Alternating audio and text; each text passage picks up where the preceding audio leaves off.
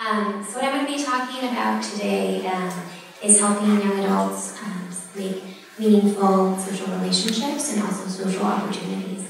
And I think that this is very relevant as we're talking about the transition, because as young adults transition, kind of flexibility increases and less structured opportunities for social engagement are there. And so thinking about how to support them, support individuals, how they can support themselves in that.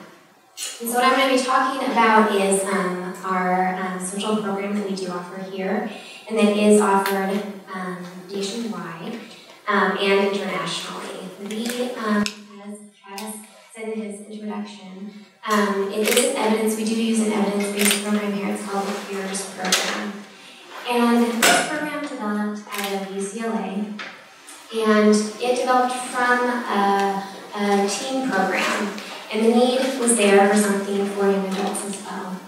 And so in this extension upward, it includes skills, and I'll kind of talk a little bit about the curriculum, but things that are relevant as young adults transition into this greater independence. And the evidence base for this PEERS, it focuses, there's a wide range when we think of social skills, elevator etiquette, what we do when we go to purchase something at a store.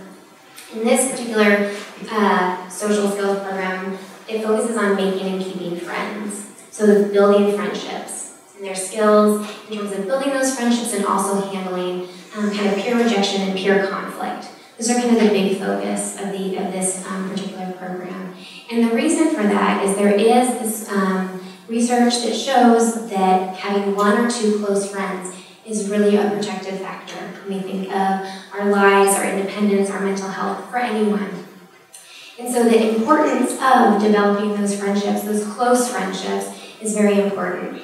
And sometimes individuals here who need a little bit more support in that. It's not as intuitive, and we need a little bit of extra help in that. And so what the PEERS program did is it focuses on the skills in terms of building friendships and maintaining friendships. And the other component of the program that is very valuable, as Michael said, these social pieces that are kind of that glue. A big piece too is the involvement of parents or social coaches. So within the program, we do have parents or someone who is involved in the young adult's life. It could be a family member or a caregiver or a close friend who participates in the program. And the idea is that they participate concurrently with the young adult and serve as their social coach. They're learning the skills right along with them and are able to kind of help outside of the group with some of those real life opportunities, right, and some challenges. And so the program structure is it's a 16-week program. It's a 90-minute per week. And the structure of it is it incorporates some of, we think of learning styles. It incorporates some of the learning styles for individuals who have some challenges socially and who are kind of, we see on the autism spectrum. So we talk about kind of concrete skills. That's you. And we start out, we do kind of, each lesson is kind of focused on one particular skill.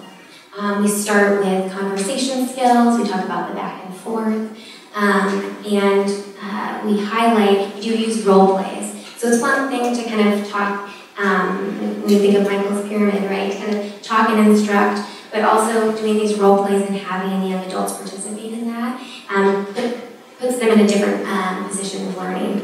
And so what we do is we do the role plays and show what not to do, right? What we wouldn't want to do. And then we show them, and then one of the pieces to that is we also do perspective taking. So we might say, watch this and tell me what I'm doing wrong, right? And afterwards, and the young adults usually find this quite fun because they can see what's wrong right away and they have fun identifying that. And then we use the perspective taking. So what do you think that is usually an interaction between two people? And we say, well, what was that like for Sue, for example? What do you think Sue thought of Jan? Do you think she'd want to talk to her again? Right? And then we do a different role play that shows some of the skills that are ecologically valid in terms of social interaction and these conversation skills. And we do those same perspective-taking questions to really think about not just the skill, but what is the social interaction? What is kind of the perspective of those people in those interactions? And then we go around and we do kind of a behavioral rehearsal. So we take those skills, and the young adults get an opportunity to practice and they get feedback from the group leaders and social coaches in the group. And then the social coaches, the parents or caregivers come in, and we kind of talk about the different skills, and then they get homework for the week. So the two kind of unique pieces of this program are the social coaches, the caregivers or parent support, and then also the homework piece. Is outside of the group is where the real progress is happening and where the real practice is. And so that's a big piece of this particular structure of the group. And so the young adults will come back and they will talk about the homework over the week. And that's where we get to individualize the treatment a little bit. And then we go on to the next skill. And so the skills that we do cover, we talk about conversation skills, that back and forth. We talk about trading information.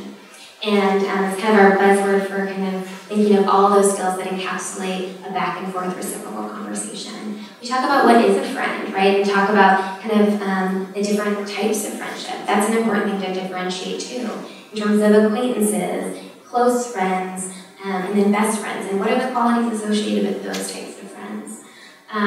We talk about get-togethers, so how do you contact someone? We talk about electronic communication, which is a big piece for young adults in terms of navigating their social world. Social media is a huge piece, right? So thinking about those avenues of communication and socialization, and then also just thinking about texting and Snapchat and Instagram and kind of the social rules behind that.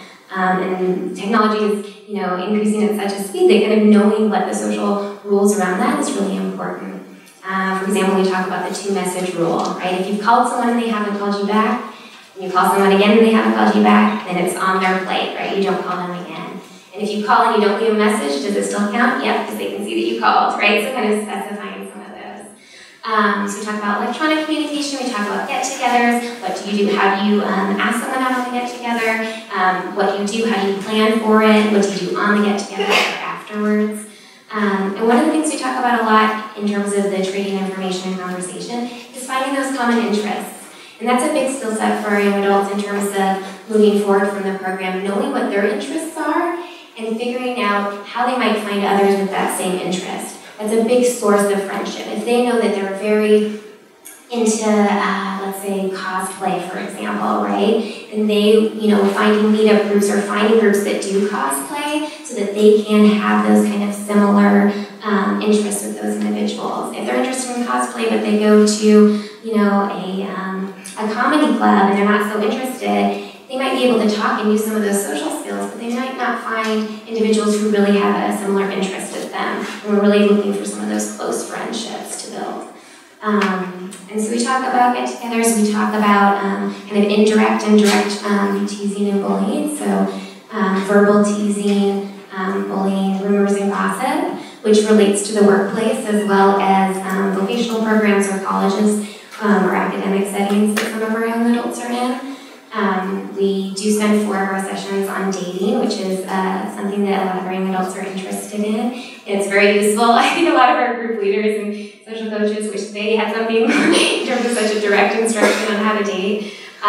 We talk about how to let someone know you like them, which is we do very directly outline how to flirt with someone, and they practice it, and so it's very fun. We talk about how to ask someone out on a date. What do you do before, during, and after? And we also talk about dating safety and how to stay safe on a date, especially considering that it's a very normative thing to do online dating, right? And so we cover that in our group. We talk about how to stay safe when doing that. And we talk about handling disagreements and arguments, because that's a big relevant thing that comes up with family members, with friends, and with coworkers. And so understanding how to navigate that is a very important skill as well. So that's kind of our program in terms of really thinking about how to support our young adults socially. And usually what's nice is you see this progression throughout the group of kind of building on some of the more foundational social skills and kind of getting into more of the intricacies in terms of some of the direct bullying and rumors and gossip and disagreements, which is very relevant and important for our young adults. Thank you.